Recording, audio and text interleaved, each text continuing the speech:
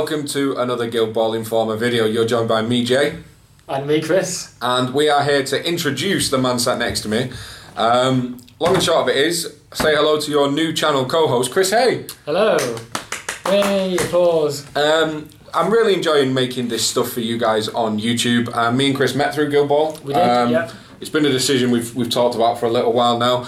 And ultimately, I want to get more content to you guys and better quality content. And I can do that with a second person in videos, and we can cover more stuff. So, as of right now when you're watching this, guys, Chris is officially part of the Guild Ball Informer team. Thank so you. We're now a two-man outfit. We're moving. Yes. It's now partly my Guild Ball Informer. Yeah. So we're a double Guild Ball Informer. Something like that. That's it. It's no longer Guild Ball Informer, it's the Guild Ball Informer team. We're a team. And I'm just your skivvy. Just a minion. Do what you say, follow you around. Correct. But hopefully this will mean I'm getting set up with a new camcorder. Yeah, we're getting Chris his own camcorder so we can cover events that maybe Chris is at that I'm not. Exactly, things like that. And I'll be able to film some stuff, home unboxings and reviews and hobby things. Stuff. Yeah, you do a lot more painting than I do. Yeah. So for those watching, I'm sure you guys have listened to me waffle long enough. Chris is going to give you a brief overview of who Chris Hay is. So who are you? I'm Chris. You're Chris. Hello. Chris Hay. So hobby background. So as most of us did getting into the hobby, I started sort of tabletop gaming back in secondary school when I was sort of 13. Yeah, I was the playing same. Fantasy was my main one. I think my dad bought me the Island of Blood box. We played High Elves. It was High Elves and Goblins. Oh, yep. Okay. And then did that for a while. Played a bit of 40k. Joined a hobby club at school, but then went off to university. Found beer and women. Found beer and all that sort of stuff, and stopped playing that. And then it's only fairly recently, the last couple of years, that I'm exactly the same. now I'm working and have a bit more disposable income and have a bit more spare time. Yeah. Got into gaming. Moved to Manchester relatively recently, and I've been going to Northwest Gaming Centre, my local, same as Jay.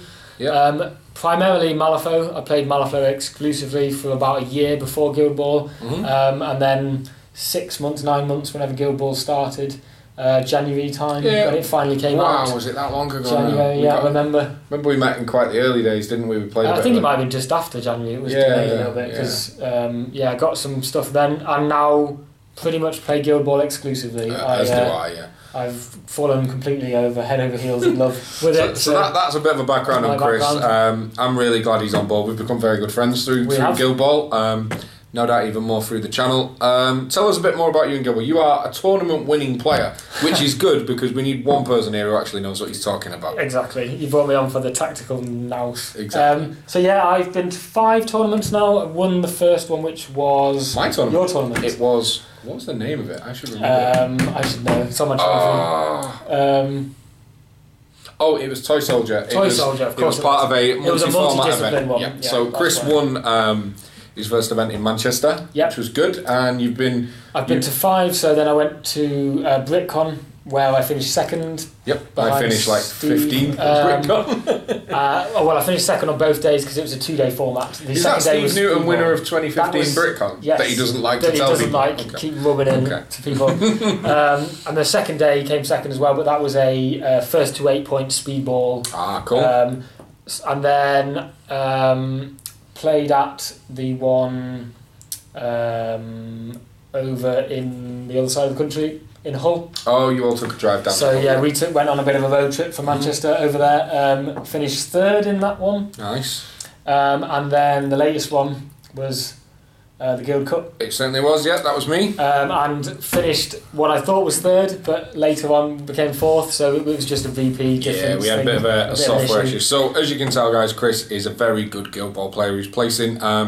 Something, one, I don't get much time to go to tournaments, and 2, I tend to be hosting a lot of them, so Chris can give you a different aspect of tournaments and stuff. What guilds you play, just for the... You like me, I think we both own pretty much all the teams. Yeah, so I've flitted around a lot. Fishermen were the guild that brought me in. I remember our first game you played Fishermen, So that was just the aesthetics I absolutely loved. I now own your Fishermen. You do indeed.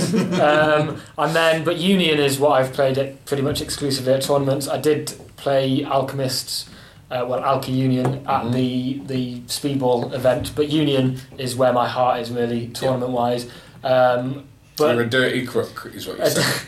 Yeah, I'm a dirty uni player, but recently I've vowed to play other teams. I think I'm going to play Morticians at my next tournament, which is the Halloween one in Doncaster. Don't Touch the Hair, run by Brad. Yeah. But yeah, I'm going to try and play a tournament with every team just to get a feel for things. Good stuff. And I think one of the things that I'm going to try and bring to the channel is more games. So film some proper. We can really work at the battle reports and stuff. Some battle reports, which I think everybody's crying out. Yeah. And we need to get better than the Battle Hammer. I think they're the only podcast at the moment actually doing sort of battle reports for people. So we'll big up to them getting that started. But we'll try and bring some content like that. What we should do is we should do a 4-player Guild Ball Informer versus Battle Hammer. We should definitely do that. We could do that at the Skelly Show. So guys, that is Chris. I'm glad he is on board. Let us know what you think, if you think I should sack him instantly or not.